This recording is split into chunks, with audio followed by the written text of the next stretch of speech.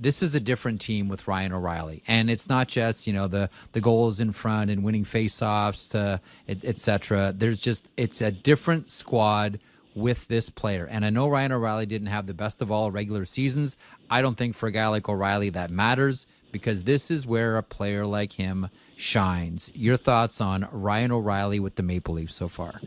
Well, I couldn't agree with you more, Jeff. And when they made that trade, we had heard through all the scuttlebutt, maybe the Leafs are looking at Patrick Kane and can pull something off for him. And this is no offense to Patrick Kane.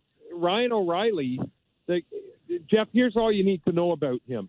Every optional morning skate, like there was this morning, Ryan O'Reilly is out there.